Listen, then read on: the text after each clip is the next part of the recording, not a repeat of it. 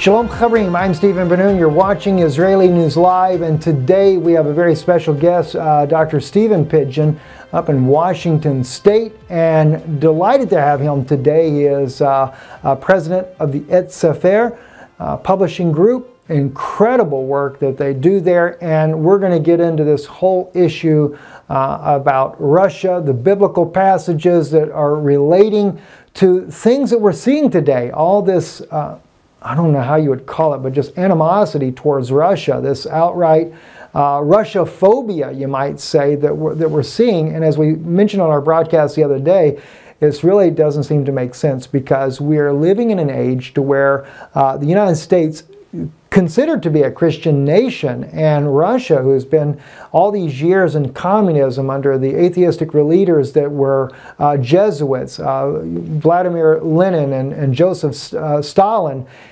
and the country coming out of that, and the first president that actually publicly begins to take a strong stand for Christianity once again, and that was President Putin.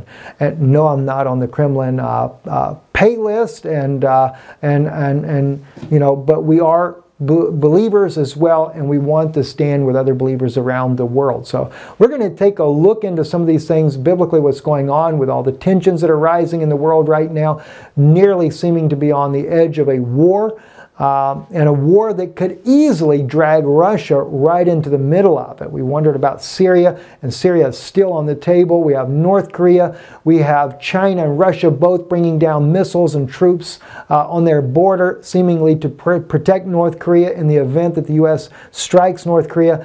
And at the same time, we see so much where President Trump has tried to soften the issue with Russia and try to bring about some peace, but being headed off in every direction. So anyway, without any further ado, I'd like to introduce to you Dr. Steve Pidgeon. Dr. Steve Pidgeon, thank you for joining us today here on Israeli News Live. Well, it's great to be with you again, Stephen. It's always good to join Israeli News Live for these kinds of conversations. Thank you. And Steve, if you would, I'd like for you to tell the people a little bit about the work that you guys are doing in the background there. I shouldn't say in the background, in the foreground, because I know you're an attorney as well.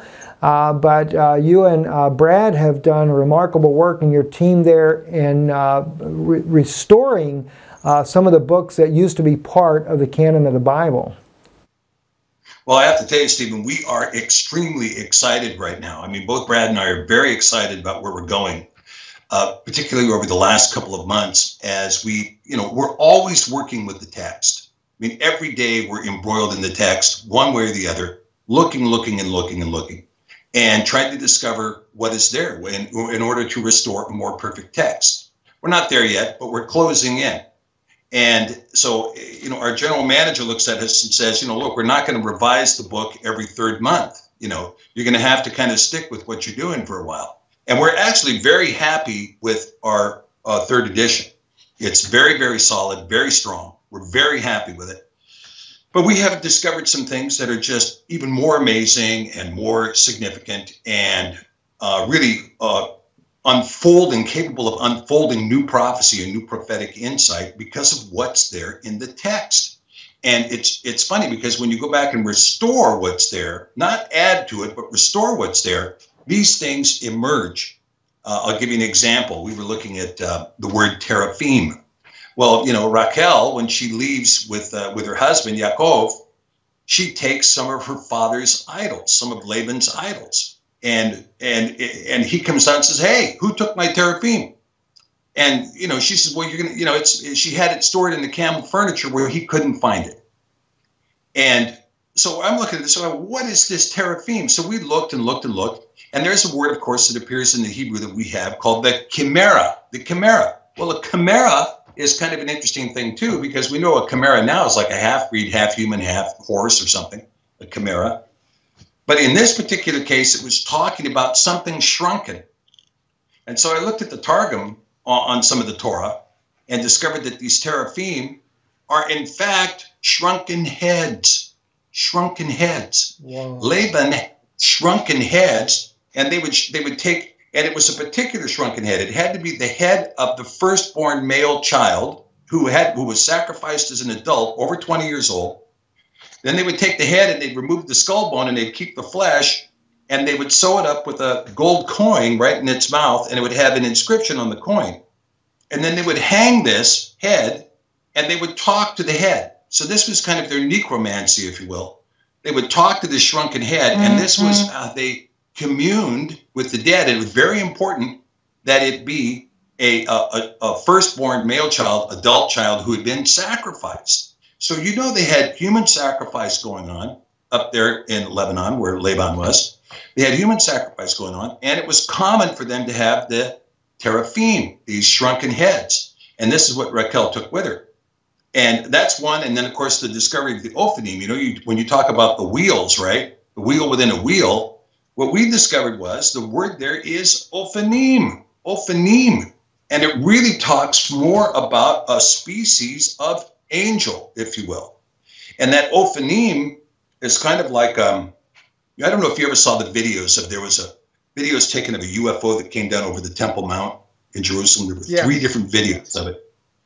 And when it came down, it was kind of a tetrazoid there. It was off angle, and it was spinning. And it would spin, and it somehow adjusted its angles as it was over the top of the mountain. And then suddenly, boom, it went up into the sky in a split second. But there were 3 different videos of the same event. And that idea of that square thing spinning, right? The wheel within the wheel. This is probably a closer visual of what an ophanim is than anything else. So when we discover these things, of course, we make these revisions. And so the Et Sefer right now is really in its best condition ever. You know, the printing is being done by Thomson Shore. They're doing a great job. It's a stitched book. You know, they actually sew the signatures, they call them. It has a leather cover on it. And so it's a very high quality, long enduring book. And it is, you know, it's a comprehensive restoration of sacred scriptures. Now, a lot of people say, you know, we've suffered a great deal of criticism. There's always people out there that want to, you know, tear us down, you know, rake us over the coals or whatever. But the truth is, the alternatives here are, you know, you used to have a 1560 Geneva that was a great Bible. You can't get that anymore. If you get a Geneva, you're going to get the 1599, which is a redacted book with only 66 books. If you get the 1611 KJV AV, it had all of the Apocrypha. You can get that, but people don't. They buy the 1789 Benjamin Blaney because that has the more modern English. You're not reading that really archaic English. But the archaic English in the KJV used the word Iesus, not Jesus. It used Iesus, as did the 1560 Geneva. Those books aren't available for your consumption anymore, at least not on the mass market. And then the Bibles that are typically used in the United States, the mainstream Bibles like the NIV or the ASB or the NASB or the ESV, those texts are all based upon the Westcott and Hort corrected text. And that corrected text, they use the Codex Sinaiticus as its foundation. Well, the Codex Sinaiticus has been proven to be a forgery. There was only one copy. It was found burning in a trash can when it was found. And when it was found, the guy who had forged it admitted that he had forged it. It's inconsistent with the Codex Vaticanus at least 3,000 times in the Gospels alone. And yet, and this text redacts so much information concerning the deity of Mashiach that you have to ask yourself the question, was there an agenda here in that text? Now, let's look at the fruit of those Bibles that have been used, these highly redacted 66-book Bibles that have had numerous scriptures redacted, and many scholars who have come out and said, oh, the bit about the adulterous woman who was accused, that was added. The text in 1 John 5 that says there are 3 that agree in heaven, that was added. One fellow said virtually all of the words of Christ were added to the text. So once you start, you know, pull out your razor blade and you start redacting, you can get down to where, you know, arguably you get down to the Torah. That's it. Everything else is gone. Yeah, right? Well, you know, do not add to, do not take from. Exactly. And let me just share something with you, friends that are listening to what Dr. Pidgeon is saying here. This is what's so important and so invaluable to me as I do my own research and my own studies as well, is that as I'm looking in the original language. Now, of course, I don't know Greek. Yana has studied Koine Greek extensively herself, but for me, Hebraic language is my specialty, my study that I spent a number of years studying now, and I'm looking and I see consistently with translators, although maybe they had the best intentions in the world, you can see that it is a doctrinal, biased translation in some areas. Now, not every area, by no means, but some areas it's obvious, as I have shared with you guys recently about the book of Daniel, as I'm seeing this. And sometimes maybe it's not so much that they're trying to be biased, but it's just what at that time they believed, that the way the prophecy is perceived. And we find that in the case of Daniel 11 verse 40. Recently, when I discovered in there that it's not that the king of the south is pushing at the king of the north, but with him. It's imo, and you can't translate imo as at him. It is with him. There's no other way to translate the word correctly. And it completely alters the prophetic implications of the verse itself. So this is why I have such a passion for the Sefer and the work that Dr. Pidgeon and Brad are doing there in this tireless efforts that they go forth, and even the next editions that come out. That's another thing that I really appreciate. It may seem like, well, why do you have to keep doing that? But you know, as you discover more, as we see more of the translations that need to be dealt with, it's important to us because we begin to see more, we begin to learn more. And I want to just share with you as well, before we get into our broadcast today, you know, you can actually order the Sefer from Sefer.net, at Sefer.net. Is that correct, Steve? No, just Sefer.net, Pher.net.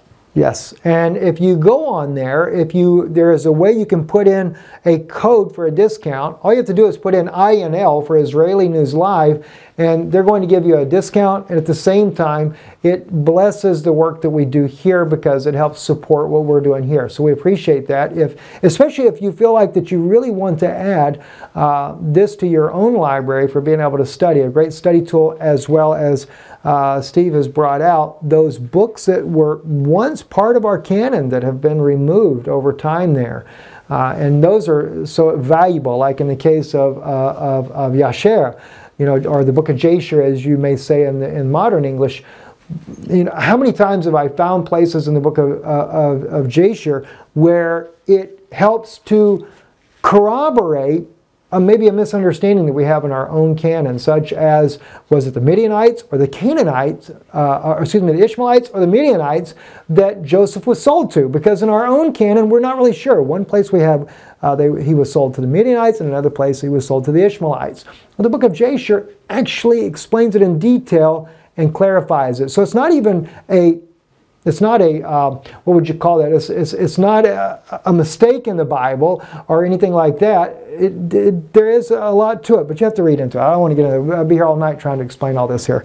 So, well, you know, when you talk about Yashar, I have to tell you, Brad and I were talking about this last night. Just an incredible discovery. There's a passage in Yashar 47, I think it's 47:14, but it's the story where Joseph is going to rise up into power in Egypt. But in order to do so, he has to conquer all 72 languages of the known world. Yes. And so here he is, and so he doesn't know how he's going to do this, but there's 72 steps he has to climb in order to be next to the Pharaoh. And that night, it says an angel comes to him and downloads the 72 languages to him. And then it says, because of this, you are now Yahusef. Now, there's only one other place in all of Scripture that this word Yahusef appears. It appears there in Jasher 47:14, but then you also see it in Psalm 81, verse 5. And it talks about this was the time of Yahusef when he heard languages that he did not know. And so this, for me, this is a particular corroboration that is in such incredible power and authority.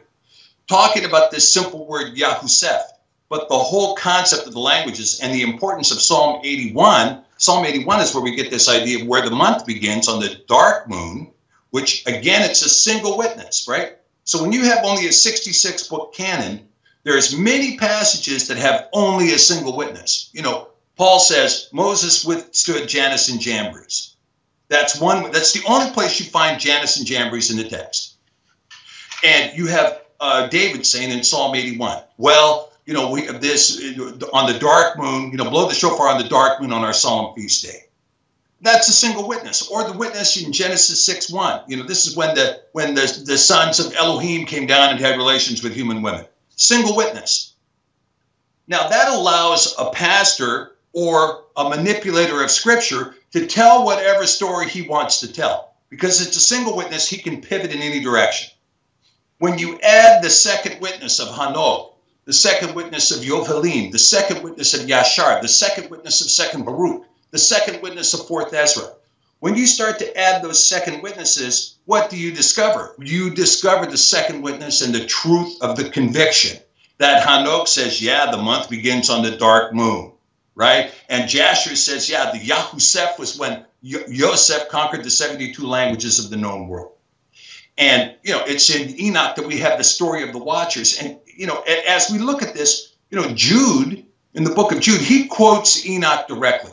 We also found something else, which is that Yashar, is quoted word for word in the book of Ezekiel.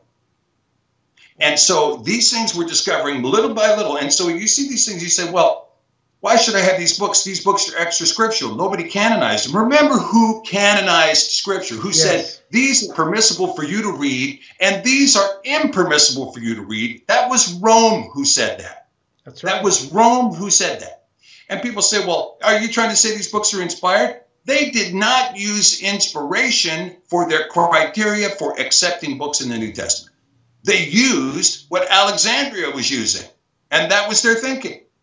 Yes. So when you talk about all these kinds of issues, it becomes really important. Now, one of the things I so much love about Israeli News Live is that because of your scholarship, you have been willing to look at a text and say, let's see if there's indicia of veracity inside the text.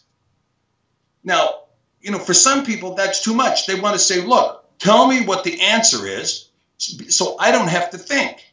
Well, that isn't what the Et Sefer is about. The Et Sefer is not about you being told what to do, you being programmed, and then you go home and regurgitate it to your friends. The Et Sefer is for the thinking person, Romans 12:2. Renew your mind. How are you going to renew your mind when you have a pastor telling you, don't read that, don't read this, don't read that? You know how many churches I've been in where they claim to be a New Testament church, they will not read the book of Revelation, they will not read the book of Jude, they will not read the book of James. They don't want to hear that stuff. They don't want to hear that faith without works is dead. They don't want to hear that. No, they don't. They don't want to hear the passages in 1 John that this is the love of Yah, it is keeping his commandments. No, that stuff's off the table. Let's go back to talking about the Good Samaritan, and then let's harbor in on everything's nailed to the cross, and Galatians says that, you know, you guys are free to do whatever you want. But you're right, Steve. You are so right. And people they're just not interested in the Word of God. And to a very sad extent. But the thing is what's really nice is we do have, and as you know, there are tens of thousands of people that do want to know the truth. And they do have hungry minds. And I'm finding that more and more day after day. Like yourself, Steve, we get those naysayers that come on all the time, you know, that try to ridicule what we're doing and stuff like that. And oh my gosh, you got to watch out for this guy. He's a heretic and all that kind of thing. But you know, the point is we care about people, we care about the truth, and we want to do everything we can to bring this to people's attentions and to get the people to really to search on their own. Because I'm no better than anybody else, and God will reveal Himself to anybody that is serious, that really wants to know things. And that's what I really appreciate about the work that you guys are doing there. So, you know, friends, if you really are serious about studying, you know, and if you want to take it at the mindset that, you know, I feel comfortable with the canon. The canon is there. It's all in the book, in the Sefer as well. The whole canon is there. But what it does, it gives you that extra insight that was there as part of the KJV at one time. It was there, and they had that just a couple of hundred years ago, and that gives us the opportunity to dig a little bit deeper. You know, and that's what I look at. Even like the Book of Enoch, you know. The Book of Enoch I don't think was part of the 1611, but it was in the canonical scrolls at Qumran. And I know some people, they look at that and they say, well, I can't believe that the fallen angels were really as tall as what Enoch says. Well, you know, it also says, though, that those fallen angels were able to transform their appearance.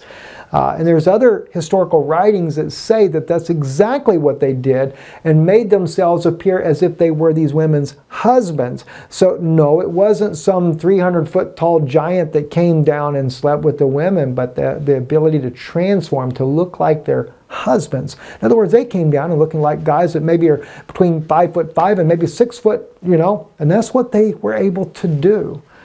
So you know, it really, you have to be really critical in thinking to be able to do this. But I think it's a blessing.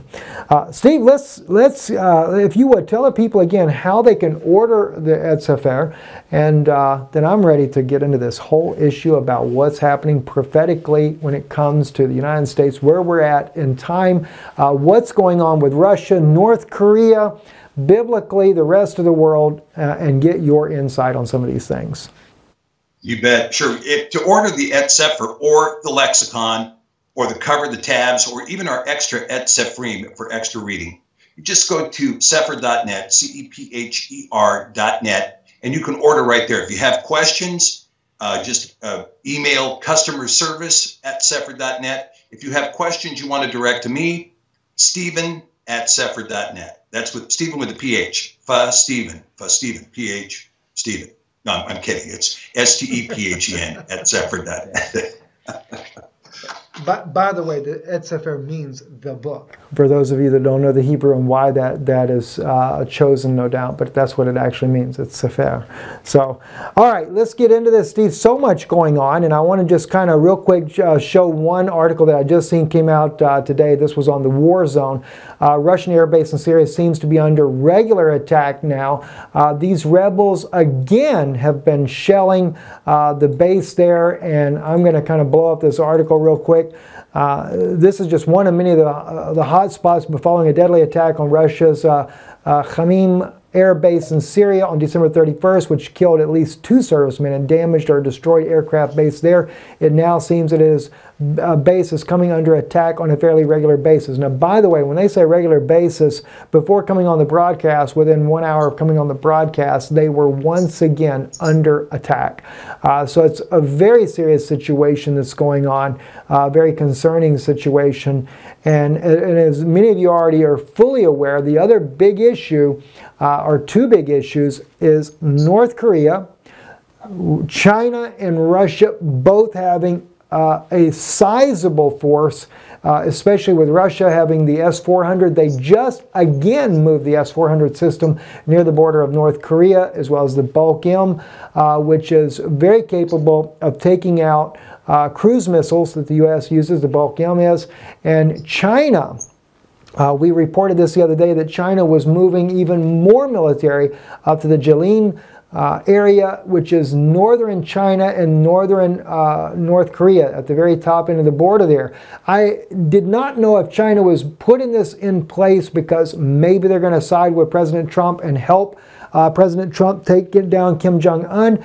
But Russian media got a hold of this as well, the very videos that we were sharing with you that had not made mainstream media at the time. And Russia said that China was moving in to be able to knock down any type of missiles coming in from the United States into North Korea. So that's Russia's take on that. And at the same time, Ukraine. It is really becoming a hotbed right now. Russia has moved in more tanks, not into Ukraine, but on a train rail that is down near the southern part of Russia, close to the Ukrainian border, within 30 kilometers. We see that Russia is very concerned about the United States now willing to put weapons of very, very serious, I don't want to say mass destruction, but they're arming and putting in the budget for the U.S. military to put some very lethal weapons into the hands of the Ukrainian government against the Luhansk and Donetsk regions that have proclaimed their autonomy. And of course, we got all the problems going on in Latvia, Lithuania, Estonia, the constant military buildup. The U.S. General up in Norway is telling the Marines there to prepare for a big war. And of course, Chinese President Xi Jinping stating to his own military, I think it's a little bit, maybe not exactly the way the military has put it. I listened to the Chinese language and saw the translation there. Not saying for them that they're going into a major battle right now, but letting them know they need to be prepared for the possibility of an all-out war. All this happening. And Steve, as we were bringing out in the broadcast recently, we were looking at why then, especially in the case of Russia, why would we as a Christian nation, seeing that Russia has come out of the former Soviet Union, we had different leaders, Gorbachev, we had the different leaders that have come along, none of them really believers of Yeshua, and then President Putin comes along, former KGB agent, but a firm believer in Yeshua, a churchgoer. Very obvious that the Russian media has really covered this and trying to revive back the Russian Orthodox Church there. Now that's his choice of religion. We know that there are other churches, other denominational systems inside of Russia since the collapse of the Soviet Union. And as I see this, and I think of President Trump, and he as well, bringing prayer back into the White House. I may not agree with everything that President Trump does, but I guarantee you one thing, it's the first time in a long time that we had a president willing to bring prayer into the White House once again, and then throw out the idols that Obama had lavished the White House with. He was definitely doing a cleansing. So I appreciate that, and as I see this, two Christian nations, and yet the stirring of war. Who is in control? Steve, let's get your weigh in on this. Well, that's a great question, Stephen, because what you see going on in the United States right now is actually an open civil war. Now, there's not shooting between the North and the South, but there is most assuredly a civil war going on between the deep state and the Trump administration. And the deep state is like a cancerous tumor that has penetrated the whole body. I mean, quite frankly, before Trump got elected, we were, in our fellowship, considering that if Hillary got elected, really the corpse that was so infected with cancer would most assuredly die. There was just no question. The nation could not have sustained another 4 years of that kind of criminal cabal leadership. And so Trump has done some amazing things for the country, but he is doing it in a condition of war against his own CIA, against his own FBI, against his own NSA, against his own DOD. I mean, there were people in the CIA that were openly advocating that he should be killed. There are people in the FBI, a vast number, some 600 members of the FBI, who were openly conspiring to remove him from office after he was duly elected. He was duly elected by the people of this country and duly elected by the Electoral College. He is the duly elected president, the lawful president of the United States. Unlike Mr. Obama, he's a natural born citizen of the United States, an American citizen who has every legitimate legal right to hold the office. And he obtained the office like the Good Shepherd. He walked through the gate. And once he did that, the whole approach has been, we have to get him out of there. We have to get him out of there. We have to get him. Well, now what's happened is, why did they need to get him out of there? Because he's exposed all of pedogate, all of these pedophiles that have been, permeated throughout all of these institutions, all of these sexual deviants who are working out of Hollywood, all of the kind of stuff that's been going on under the surface that nobody would dare talk about, and that virtually every major network news media outlet would bend over backwards to cover up. And so Mr. Trump has come forward. So he's at war. And so you have a lot of things that are going on inside the Department of Defense that are going, they have their own mind. They do whatever they want. The CIA has had so much funding that has been, extra judicial funding. That is to say, part of what the CIA does is it moves into an area and it figures out how we're going to fund this. Like, for instance, The revolution in Ukraine was funded with counterfeit dollars. Victoria Nuland and her husband arranged to have $100 bills printed in Germany, and they used those counterfeit hundreds to pay the mercenaries in Ukraine to overthrow the lawfully elected government in Ukraine and to install a rogue regime who has extensive, deep ties to the Third Reich and the Nazi leadership, and who hold National Socialist views and anti-Semitic views. Okay, so all of that, but when you're talking about what's going on in Afghanistan, that's being funded with heroin traffic. I mean, come on, you know, the Taliban wiped out the heroin. We came in and completely reinstated a bumper crop of heroin in 2 years, and we've maintained, supplied, and supported that bumper crop. Now, what's going on in Syria and in Iraq, you've talked about this a bit, Stephen, and I think there is something to be said for this. Remember that, you know, when Nebuchadnezzar came into Jerusalem in 586, he took captive the majority of the families out of Jerusalem, and he took them to Babylon. And most of them stayed in Babylon. There were only 45,000 people that came back to Jerusalem during the time of Nehemiah and Ezra to rebuild the Second Temple. 45,000 people. Everybody else built homes and settled down, as it says in Jeremiah 29. And they remained in Babylon. And in fact, the Babylonian Talmud, was created in Babylon in 380 AD. So, you know, the house of Judaism was in fact in Babylon. And so you had an extensive, a really broad base of Jewish people, primarily Jews, some Levites, but primarily Jews, living in what is now modern day Iraq. Now, I think if you were to trace that, you see this propensity to want to love the son. You know, what is the father's name and what is the son's name, if you can tell? And so what you see is you have this movement in the Shiite Islamic world. Now, the Shiite Islamic world differs from the Sunni world in this respect. Muhammad, who preached all day long that, you know, God did not have a son. God had no children. God did not have a son. So guess what? Muhammad had no son. He had a daughter, and her name was Fatima. But she had two sons, Hussein and Hassan. Well, when Muhammad died, there was an issue. Is his heir a secular heir, i.e. Ali, or is his heir an heir by blood, i.e. Hussein? Well, Hussein said, I'm the heir by blood.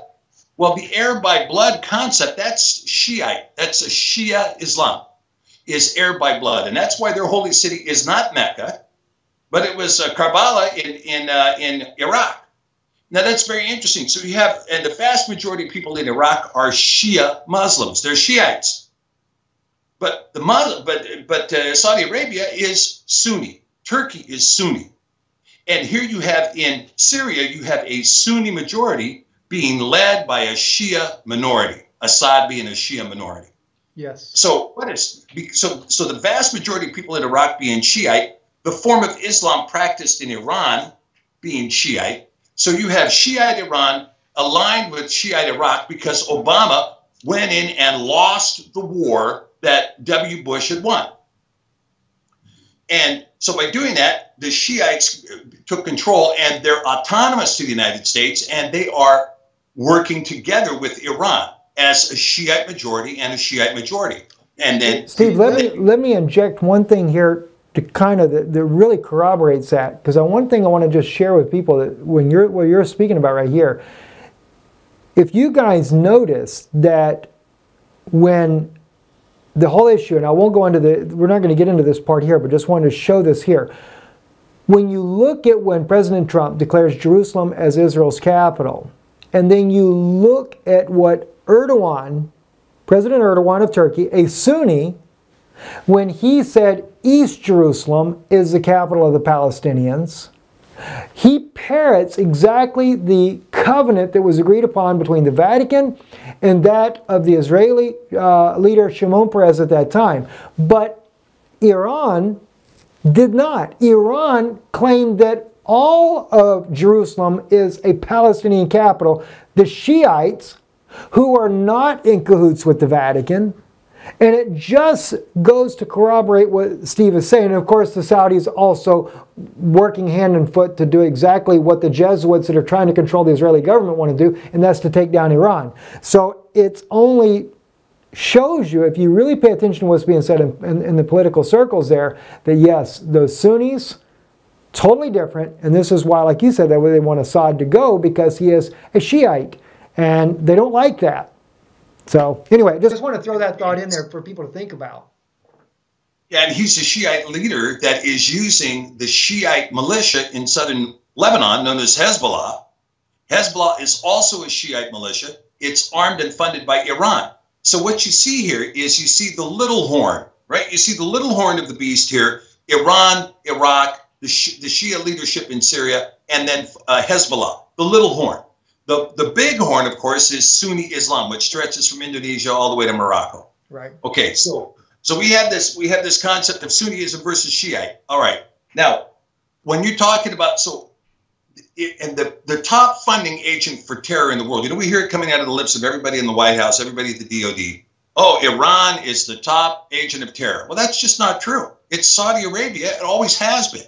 They keep the funding quiet, but they're the ones who put the majority of the funds behind ISIS. This new king, King Salman, he arrested a bunch of those guys who were putting money directly into ISIS because he had an understanding with President Trump. These guys weren't going to get away with it anymore. But Qatar's in it, UAE's in it, Bahrain's in it, Kuwait's in it. They're all funding this super radical Sunni extremist group we haven't seen that kind of barbarism out of Islam since Muhammad himself.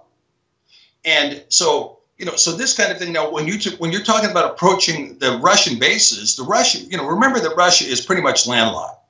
They've got some naval bases in the Black Sea. They have to get Turkey's permission to come through the Bosporus. They have some naval bases out in, Vladivostok and maybe Petropavlovsk-Kamchatsky, maybe some other coastal cities out there. But the truth is, in the Pacific side of the ocean, you have to remember that from the Ural Mountains to Vladivostok, there are only 10 million Russians living there, total. Most of Russia, the other 140 million people, live to the west of the Ural Mountains in European Russia, right? And so, and they don't have good success in the Pacific Ocean, quite frankly, as a Navy force. They don't. They got thumped by the Japanese in the 19th century in a big way. So they have to have some kind of a warm water port. And the warm water port that they have been able to negotiate and hold is in Latakia there in Syria. And so they have no intention of yielding that port, no intention whatsoever. But I got to tell you, when we get into this prophecy here in Isaiah 9, Stephen, we're going to hit some very interesting things. And what I wanted to talk about, and what you and I talked about a little bit before, is who are these people? Now, when I've spent a lot of time looking at Scripture, particularly Genesis 49, Genesis 48, Genesis 49, and looking at this blessing of Yaakov onto the 12 sons. But there's an interesting blessing that happens before in Bereshit 48, Genesis 48, where you have this blessing of Ephraim and Manasseh, and Ephraim being the younger son, Manasseh being the older son. And so when they're presented, Joseph puts Manasseh on Israel's right leg, and he puts Ephraim on the left leg, assuming that Yaakov is going to go, boom, okay, Manasseh blessed, okay, Ephraim blessed. But instead, he crosses his hands. Now, that crossing of the hands becomes extremely important because that crossing of his hands is found on the flag of Britain to this day. That's what that cross is. That's the crossing of the hands of Yaakov to bless Ephraim, whose marker was people say the unicorn, because the unicorn meant the rhinoceros. But if you look at the symbol of England, at its coat of arms, you'll find the unicorn and the golden rampant lion. That's a mix between Ephraim and Judah. Okay, so what you see here is that this blessing goes on Ephraim. He says, you will be Melo Goim, you will be a great company of nations. It's interpreted in English. But Manasseh, you will be a great nation. Now that's singular, great nation. Okay, now this is going to play out in historically. You're going to be able to see this very clearly. One becomes a company of nations. One becomes a great nation. Okay, now that's the difference. Now, in the case of Manasseh, Manasseh is very interesting because Manasseh split in two ways. You had Manasseh with a little land grant to the west of the Jordan, and then you had the larger Manasseh, which was given Bashan. It was given Bashan. And so the Manasseh that was in Bashan, they were placed there for a reason because they were ferocious fighters. And so you want to come in here, Assyria, you want to come in here, Persia, you want to come in here, Babylon, you're going to have to take on Manasseh first. They're pretty bad. Well, Manasseh was conquered by Assyria because Assyria invented the compound bow, and whose firepower was exceeded only by the weapons of World War I. And so the Assyrians came in and they took on Manasseh. Well, Manasseh, eastern Manasseh, now was dispersed and was taken east of Assyria. Well, that east of Assyria was to the other side of what is now the Caspian Sea. Now, this tribe grew and became very ferocious, very fierce tribe of people. They were the ones who killed Alexander the Great in Afghanistan, the Massagetти.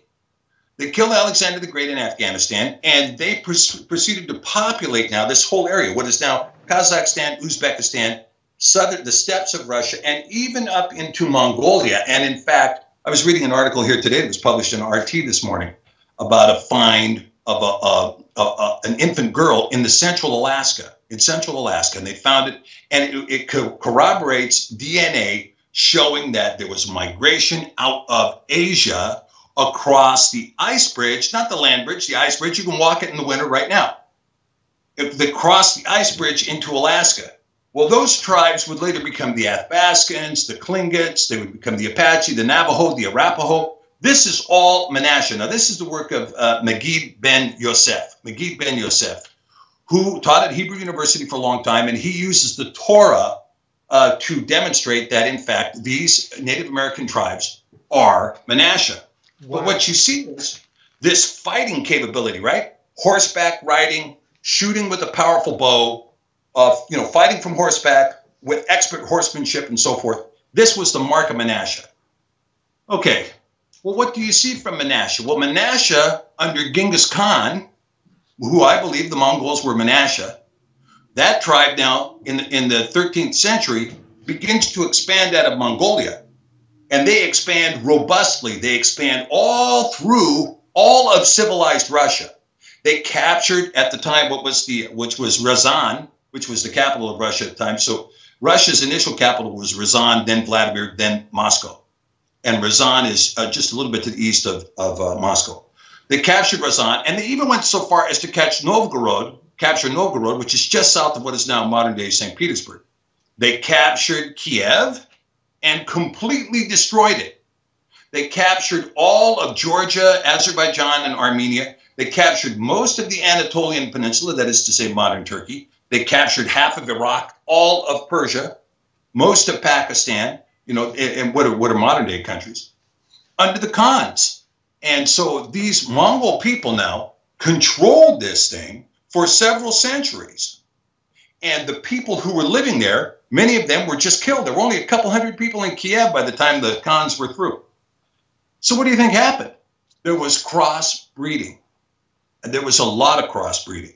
And so what you see is that these Massagetти, who would become the Mongols, who were described oftentimes in the Quran as Gog and Magog, what you see is this tribe now becomes a very significant tribe holding Russia. Now, the leadership would eventually change because you had this leadership, this Nordic leadership that was being inbred into this House of Manasseh. And what was that Nordic leadership? Primarily the House of Judah that was being inbred into the House of Manasseh. And this then becomes the powerhouse that is Russia. And by the time that Moscow emerges as the capital there, you see this competition between Moscow and Astrakhan, which was the Mongol capital in the Caspian Sea. And eventually, under Ivan the Terrible, the Mongols are defeated. And so what I'm saying to you is that modern Russia is Manasseh. Now, there's elements of Manasseh in the United States for certain.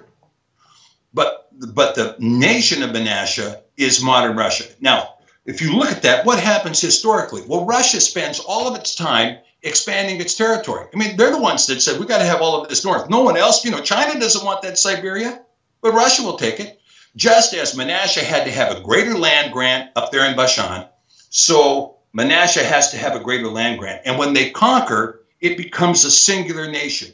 So when you get to the Soviet Union, you have the Union of Soviet Socialist Republics, known as the Soviet Union, a singular nation. You remember it on your map. It was all pink, remember? Yes.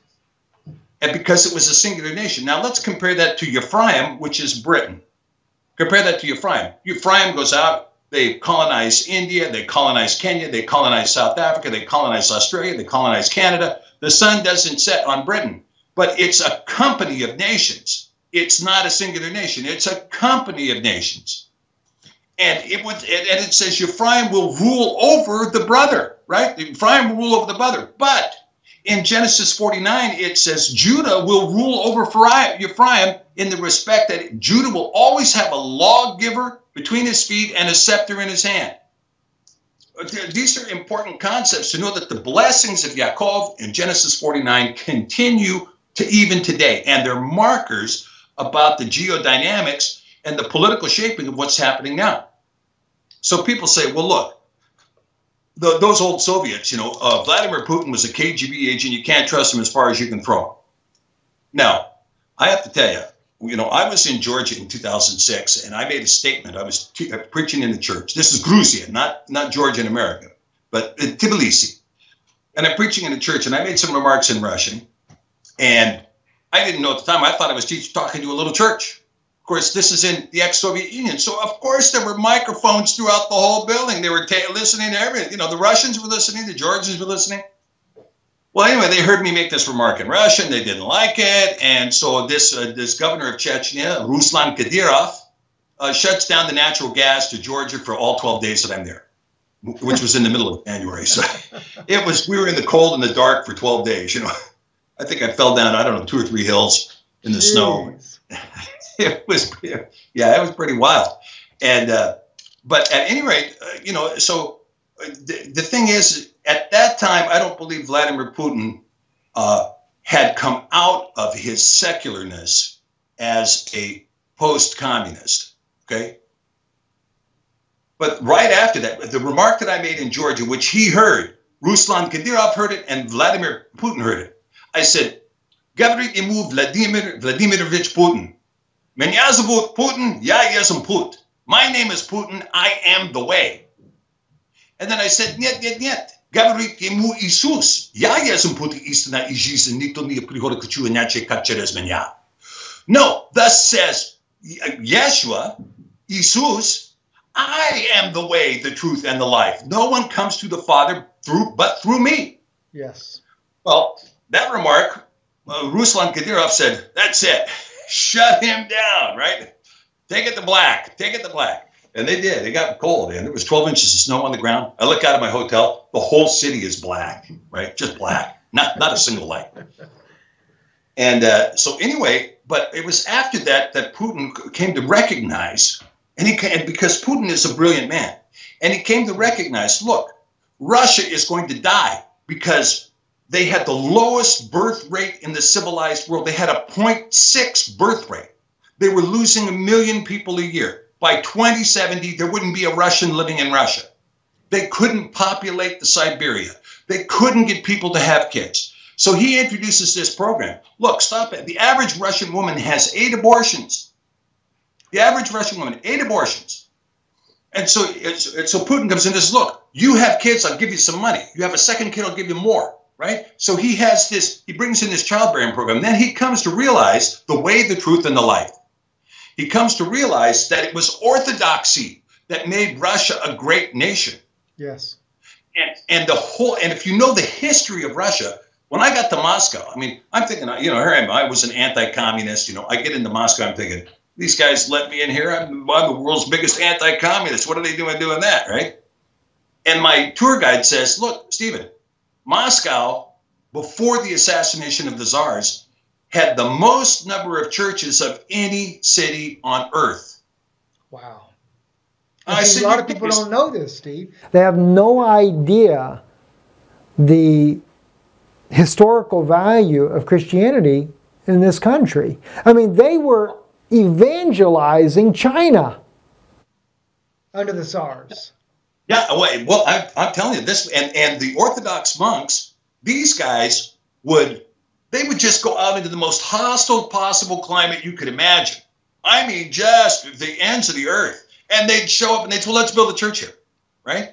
And these guys weren't making any money. This was the Russian way. Yeah, go out there, see if you can make it. Okay, I'll go out there and fast, 180 days a year. I'll eat whatever happens to show up, and let's build a church.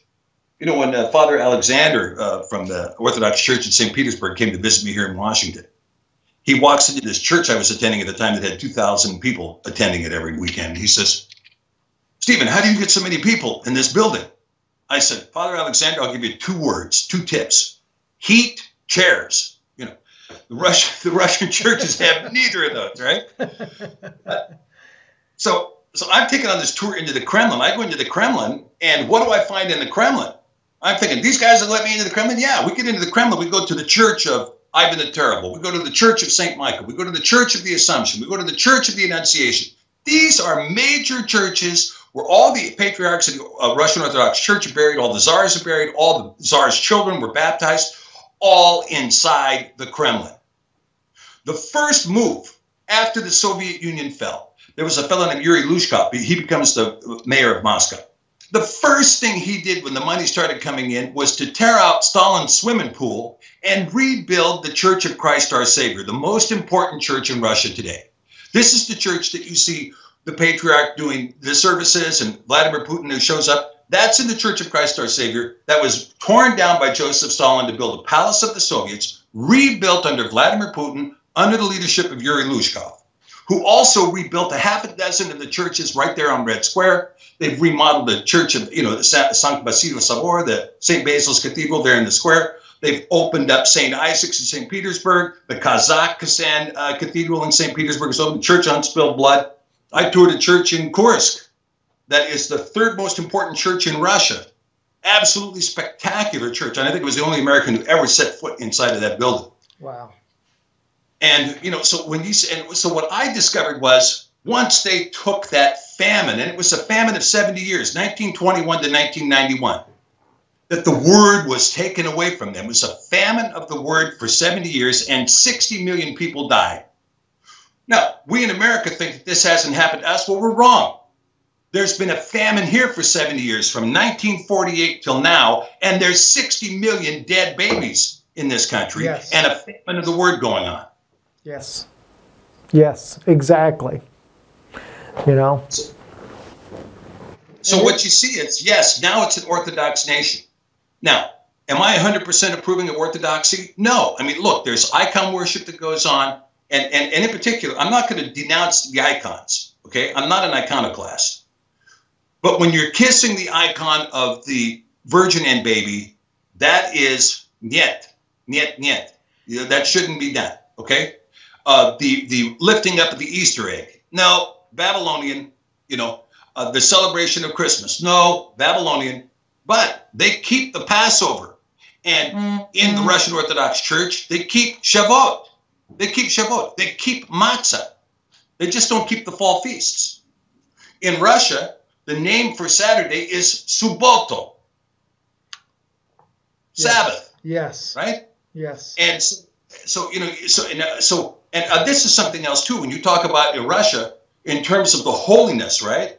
Sunday, the word for Sunday in Russian is Voskreshenye, which means resurrection, right? Kres, the cross, Kreshenye, baptism, Voskreshenye, resurrection. So I tell my Russian friends, Christos voskres, Lenin yeshil sugrabnitsia. Christ has risen, Lenin is still in the tomb. Exactly. Exactly.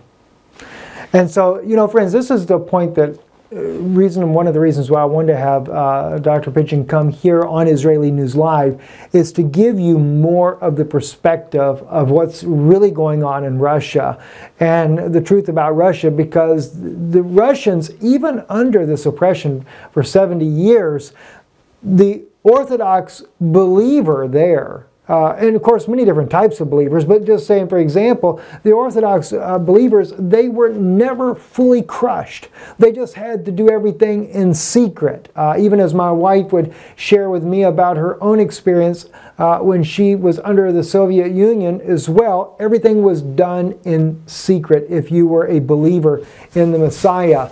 And that's the same thing that we're seeing today. And so the question comes up then is, why then are we warring with one another? Why is it that for some reason here in the modern age that we are living in, when at one point it looked like the United States and Russia were going to finally become more of an ally to one another. I mean, we realize even when they were the Soviet Union, they did ally in World War II, etc. But that's not what I'm talking about. I'm talking about you have two nations that share a common past. Both of these nations are believers of Yeshua, you know, and both of them actually have a past as part of the house of Israel who are still dispersed from the homeland. So there must come a time where something is going to change. And why are we living in this day when we're willing,